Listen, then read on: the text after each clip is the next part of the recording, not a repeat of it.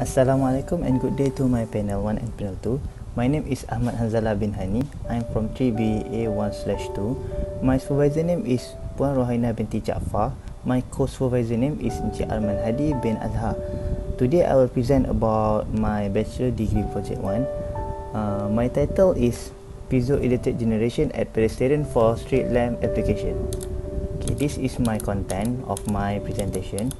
Consists of problem statement, objective and scope, background theory, literature review, methodology flowchart, expected result and conclusion. Okay, problem statement. Increasing global consumption of electric energy over the year may contribute to global warming. Therefore, we have the option to choose green energy approach which can be used to minimize energy source from the natural world. Piezoelectric is one of renewable energy that is easy to reproduce in electricity.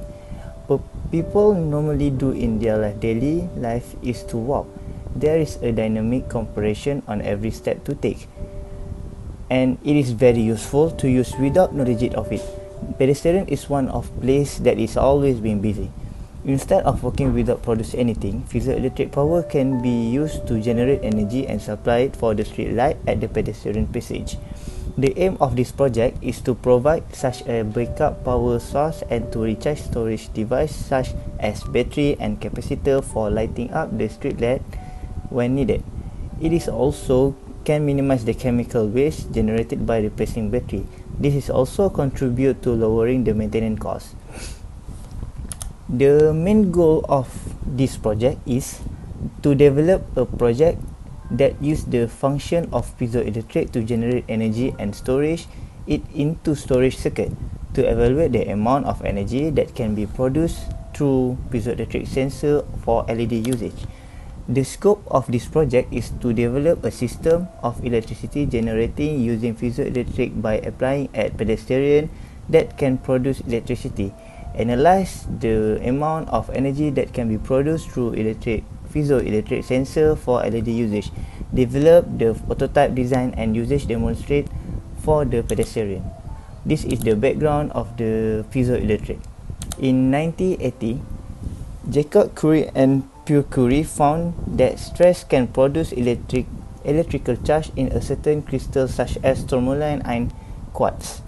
The development of piezoelectric has attracted much interest in European scientific community, and piezoelectricity has formed as a new field of study in the last decade of 19th century. Today, modern technology with a piezoelectric phenomena are being produced and used in diverse fields such as medicine, engineering and robotics. The energy generated from piezoelectric can be stored in a battery. Piezoelectric effect is an ability of certain material to generate an electrical charge when applying the mechanical stress. A piezoelectric crystal is placed between the two metal plates. The material is balanced and does not conduct any electric current. However, when the mechanical pressure is applied to a material at the plate, the atom will be moved and immediately the crystal will produce a voltage and current as shown in a figure below. Piezoelectric is a process of using crystal to convert mechanical energy into an electrical energy. The unique of characteristic about piezoelectric effect are that is reversible. That means that the material with a direct piezoelectric effect also show the converse piezoelectric effect. This is the figure of Pierre Curie 1908 and Jacob Curie 1926. Piezo effect on crystal.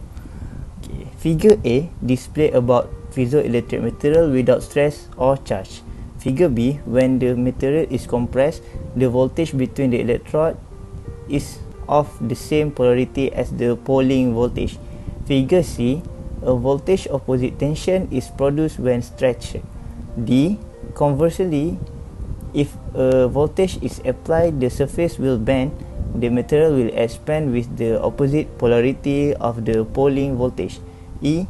The material with a voltage same polarity will compress.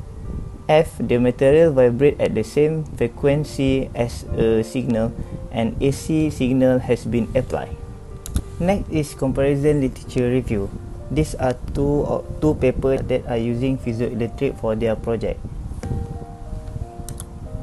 Next is flowchart project. This task flow chart describes the entire process flow in order to achieve the final target. The project is split into two sections: software and hardware research. The first thing to do to complete this project successfully is documentation of this project. In this document consists of project briefing, work plan, literature review, and data collection. Literature review is the stage which is details research from the previous project. It also discusses the history of this project, of this PIEZOELECTRIC, the product of energy provided by the previous project, and method used for this project to complete. The next part will discuss the related component and software used for this project. For this section, the correct component and software for the project has been chosen.